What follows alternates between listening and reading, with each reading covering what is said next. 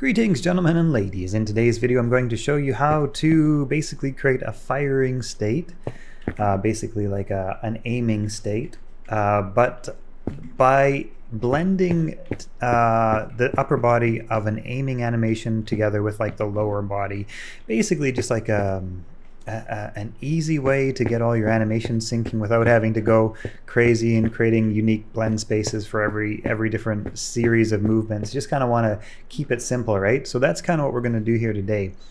So what we're going to do is actually going to be really easy too. I'm going to show you really quickly the blueprint of my character. This is a little bit outside of the tutorial, but just to show you, all I'm going to do here is set a variable, in this case called gun, to indicate whether or not I am in a aiming state or in a running state. And you could do this with any number of different types of guns, right? You just hit your variable, plasma rifle in this case, or it could be like handgun or whatever.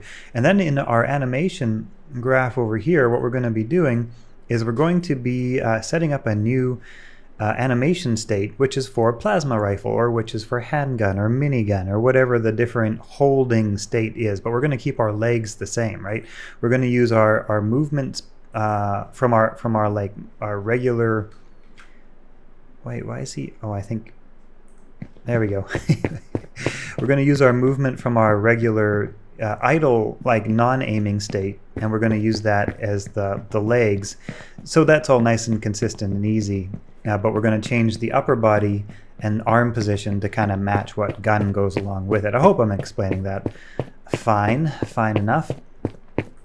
So in my animation graph, I have my idle run, and then I have my plasma rifle. Now in my plasma rifle, again, a little bit outside of the scope of this tutorial, but all I'm going to do is in my animation event graph, my animation blueprint event graph, is I'm going to check which gun is equipped just by casting to my character, and then by getting the gun variable, and then by setting the gun variable in my animation blueprint, so I know that something is equipped.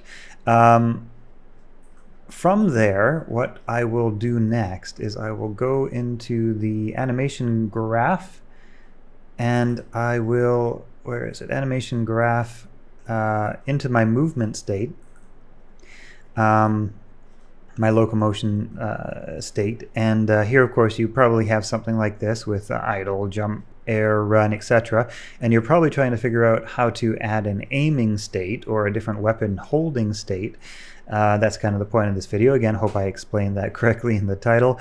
But all I've done here is like can enter transition if gun variable is plasma rifle, right? And if gun variable is not plasma rifle, we exit that plasma rifle state. So again, that's kind of not really the point of this tutorial. The point of this tutorial is just to show you how to do the blending of the upper body with the lower body animation. So in order to do that, what I've done is I've grabbed my movement blend space. Now that is the same blend space that I have over here for my regular idle, just like my movement blend space, what I showed you a minute ago, of my character just running around without any gun being held, nothing like that. So I'll just show you that one more time so you're clear. This is my movement blend space. No gun is being held or anything like that.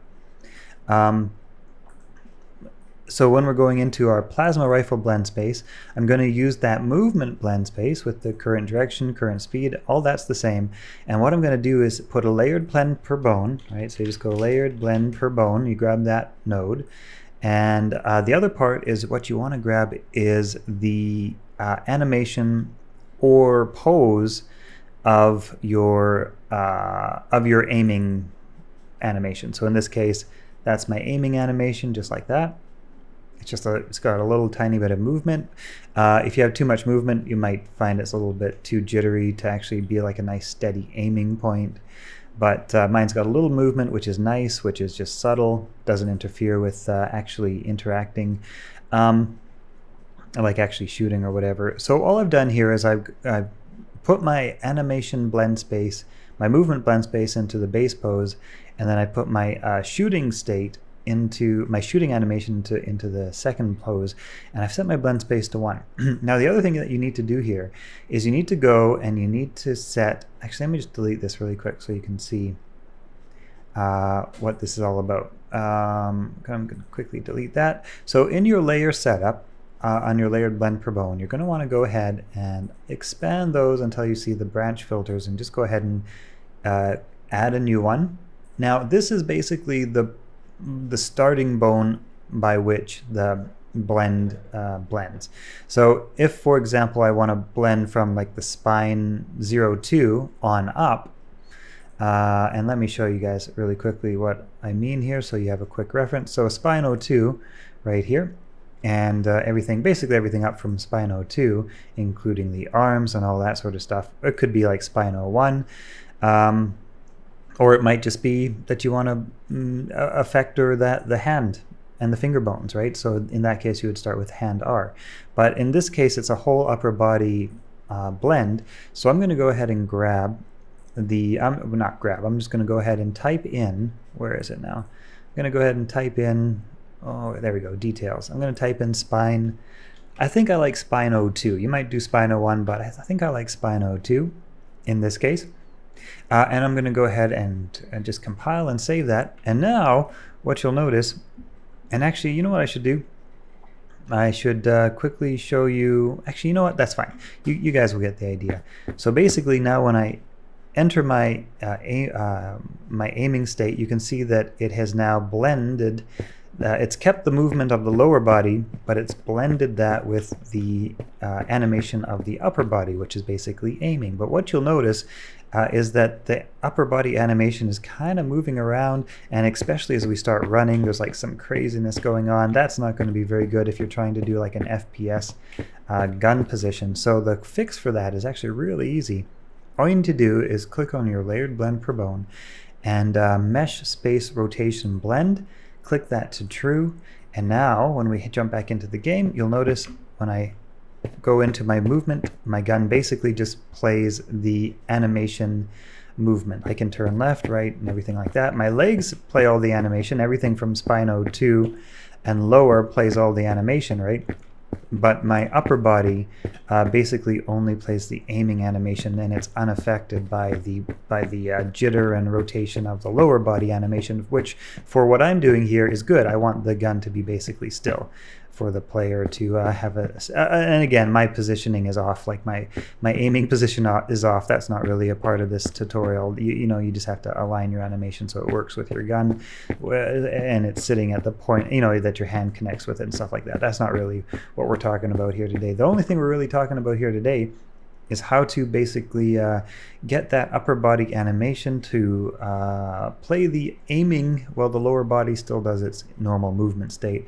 The part that I struggled with was, yeah, just getting that upper body to be still, but it's actually so easy. All you do is tick that little mesh space rotation blend, and then it is basically just plays the upper body animation, and everything is perfectly fine. Tickety boo doo boo. By the way, this blend weight should be set to 1 probably.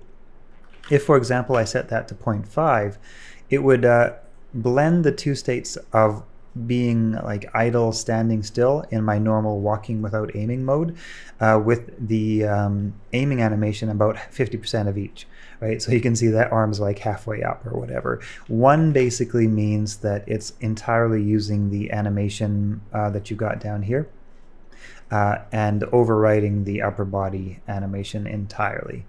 So I hope you guys have found this video helpful. I'll see you in the next one.